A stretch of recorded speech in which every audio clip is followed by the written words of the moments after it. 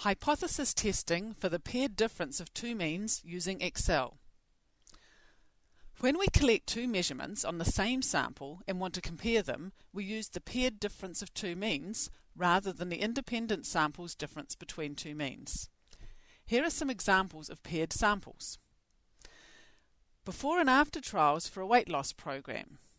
The measurements are taken on one set of people at two different times, before they begin the weight loss program and after a given amount of time. Each line in the data refers to one person for whom there are two measurements.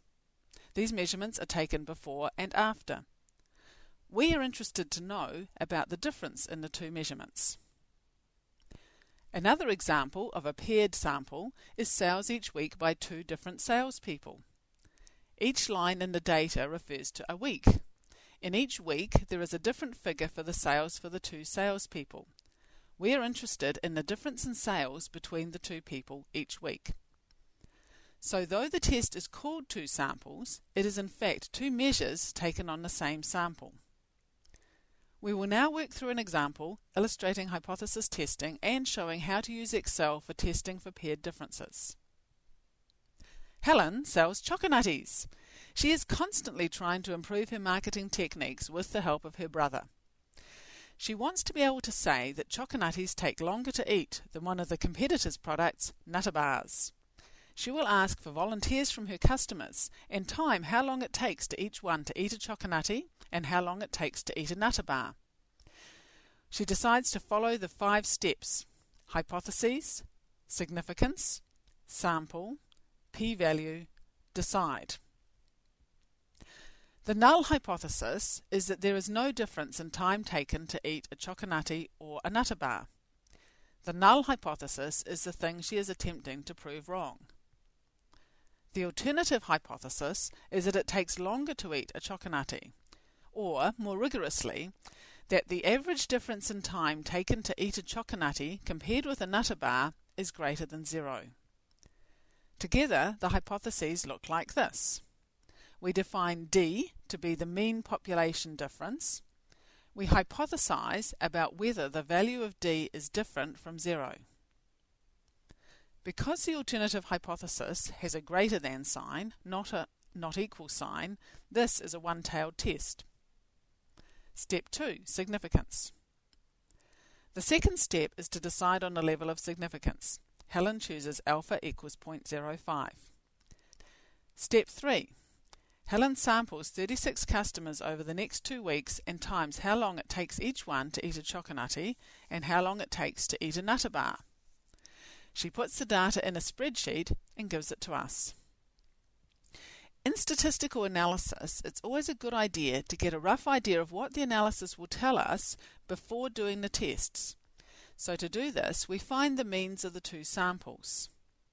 In Excel, we use the average function for one column, then copy the formula to the other column. We can see that the two means are 72 seconds and 68 seconds. In the sample, it took 4 seconds longer on average to eat a choconutty than it did to eat a Nutter Bar. If it happened that the mean value for Nutter Bar were greater than that for choconutty, then it would be clear that the data will not support rejecting the null hypothesis. A sample showing that it takes longer to eat a Nutter Bar cannot prove that it takes longer to eat a choconutty. A sample cannot support a hypothesis the opposite of what the data shows. However, it does look as if Helen might be right. It did take the customers in the sample longer on average to eat a choconutty. But is that really enough evidence to be able to claim this as a fact for all customers? So now we go to the Tools menu and select Data Analysis. This time we wish to use the t-test paired two-sample for means. We highlight the variable 1 range, including the label. Then we highlight the variable 2 range and label. Be careful that we do include the labels and do not include the average value that we calculated earlier. The hypothesized mean value is 0, as we are testing to see if the difference in time is greater than 0. If we leave this out, the program will assume that it is 0. We tick next to labels, as we have included the labels in the variable ranges.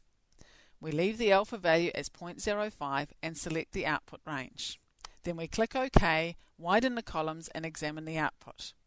We check that there is the correct number of observations and that the means are the same as those calculated earlier. Then we look at the p-value for the one-tailed test as indicated earlier. The p-value of 0.085 is greater than the alpha value of 0.05. We do not reject the null hypothesis. We do not have evidence to say that on average for all customers it will take longer to eat a choconutty than a Nutter bar. Helen cannot make that claim. Does that make sense with the data? The difference of 4 seconds was not very large, so it is not surprising that we failed to reject the null hypothesis. The results of the statistical test should make sense with respect to the data. If not, you have probably made a mistake.